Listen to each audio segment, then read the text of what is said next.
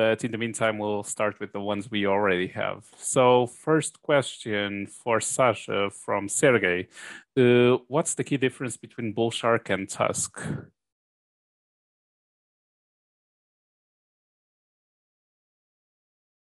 Hey, yeah, so Tusk is an asynchronous protocol, basically the implementation of DagRider, and Bullshark is two versions. One is the asynchronous with the fast path, that if the network is synchronous, you can commit much faster, and the other version is just a standalone partially synchronous version. So the difference is in the networking assumption. So Tusk is also a randomized protocol. It has to use randomness in order to synchronous the FLP result. Otherwise, you can do asynchronous consensus. And Bullshark relies on the partial synchrony. All right, thank you. So question for Yuan. I know that you didn't want to get into that because it was going to take time, but I'm actually very interested in the engineering and implementation questions that you had to skip. Could you just shed some quick light within the time that we have on what those might be? Yeah, sure. Of course. First one is like for the MWB module we use, we need to implement a termination certificate. So that means once a node quit from the protocol, it actually generated a verifiable certificate consisting of digital signatures.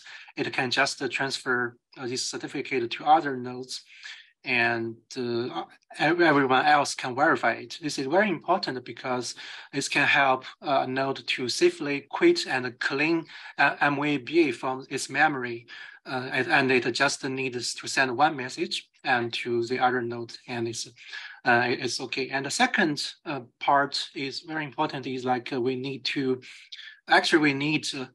each MWB's message. Each MWB to take the termination certificate from the previous MWB. This is important because this can actually try to prevent adversary just flooding the consensus node by sending a future message, some fake future message. And because if we take the certificate inside every message, and the message no longer can be forged. And the third part is like we find a phenomenon that the MWB's predicate function actually try to verify a lot of certificates that already be verified inside the broadcast instance. So we try to save CPU time on skipping some verifications that actually already be verified. So we just do a simple equality check before actually go to check the certificates.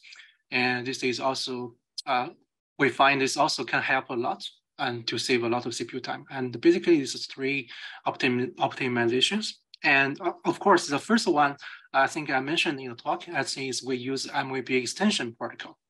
And we believe this can save a lot of bandwidth resource from the MWB. And I believe this, we also can confirm this can make a lot of improvement by the experiments actually. Yeah, thank you. All right, thank you. Thank you, John. Yeah, Sadok, question for you. First, just a comment, I guess. I think your claim of widespread rigorous testing of BFT protocols might be slightly optimistic.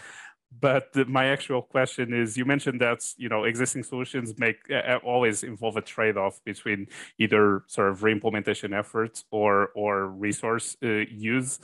Where does Phantom and I guess Delphi specifically lie on that sort of spectrum of trade-off? So Phantom does not make any trade-offs in this regard because it operates in virtual time. So other tools are either pure simulators or pure emulators. So with emulators, you are running real code, and this takes up a really large number of resources. So as your system scale grows, you have to keep adding nodes in order to be able to conduct large-scale emulations. But with simulators, you are basically using abstractions. But since Phantom runs in virtual time and uses this system called interception techniques to hook the applications in the simulator, it can scale pretty well. So, and it doesn't need to make any trade-offs in this regard. It is just in that sweet spot. I hope I was able to answer the question. Yes, very much so. All right, so back to Sasha. Question from Marco. To which number of nodes have you tested / scaled this family of protocols? 100. It might go beyond, but it's really, really expensive at this point already. All right. Well, since that was a very efficient answer, I'll just ask you a second question in a row. Well, and this so was a very simple question to answer. Yeah, that is true. Yes. But yes, and so a question from Nikita: does the protocol advance rounds based on only the reception on of NF vertices from a given round and no timeouts? Oh yeah, that's a very good question. I didn't have time to go into it. I explained in the blog post you can read, and like longer talks you can also see the full thing. But yes, of course, it's a partial synchronous protocol. You cannot avoid timeouts, at least in theory. So in Bullshark, what we do is that we use the timeouts in every round for wait for the anchor, because it's two conditions. First is to first n-f nodes, and then if the leader is one of them, the leader is the guy who's supposed to give you the anchor. If the anchor is one of these n-f nodes, that you are good to go. Otherwise, you wait for either to receive it or a timeout. Yeah, you should check our new paper. We get rid of timeouts completely. So very, very cool result. Yep. All right, so Yuan next. Well, actually, I'll ask this one. Sorry, did you? Yes. So, question: do you? I mean, how does the protocol deal with network congestion? I mean, is that does it really have a big impact, and do you have mechanisms to deal with it?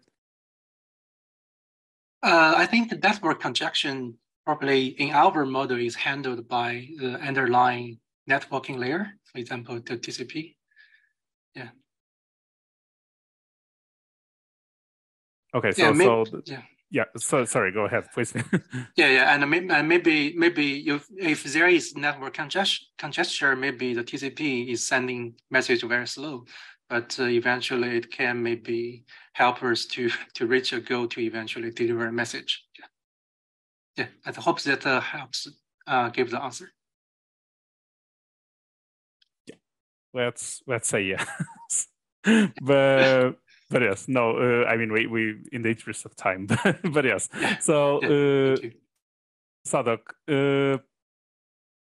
well, this is I guess another question of curiosity. But do you know by heart, or do you have the numbers for how the delta that you mentioned between simulation and real world data evolves as a percentage of the ops per second? Because basically the figures were presented as absolute numbers, and it was hard to compare along the chart. Sorry, I don't have that by heart. Okay, well, we could see that it was decreasing in any case, and I guess your explanation is obviously convincing. I was just curious about that.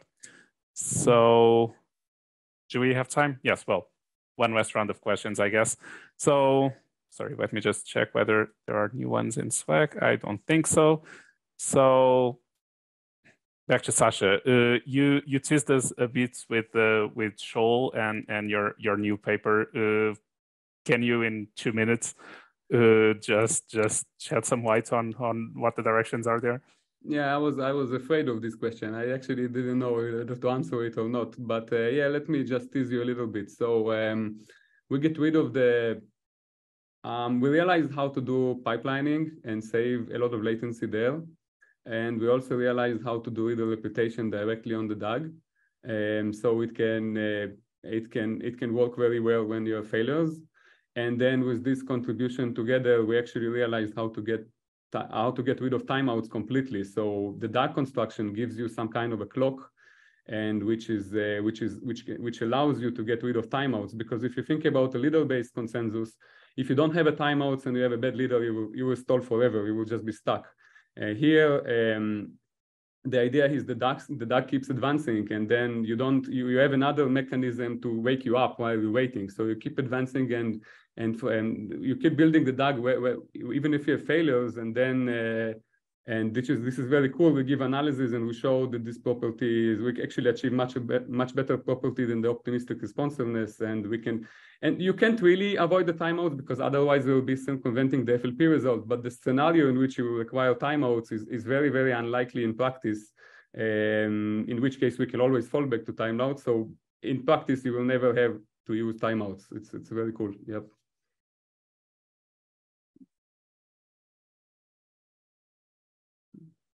All right, thank you. And Johan, I have a similar forward-looking question. You mentioned that a challenge is increasing scalability in node count. Do you have any concrete plans or improvement directions along those lines?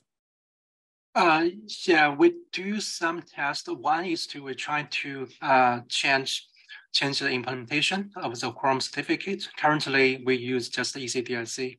By concatenating ECDIC signatures. And right now, we do some preliminary tests by using batched snore. And we find the batched snore signature actually can do a little bit help when the scale is actually a little bit large. For example, like 200, some numbers like this. And this is one hint maybe I can give for now. Thank you, and hope maybe this gives some hint, but maybe not a perfect answer. All right, and final question, this time for Sadok, and also forward-looking. You mentioned that, well, one of the items on your roadmap is adding this computational model, so you can be more accurate when CPU bound instead of network bound. You also had a reference to the attacker model in the paper, right? So what are your plans there in terms of further improvements? So we are planning on implementing the twins strategy to conduct attacks, to simulate attacks. Yeah, otherwise not much has happened in this regard other from the ideas. Yeah.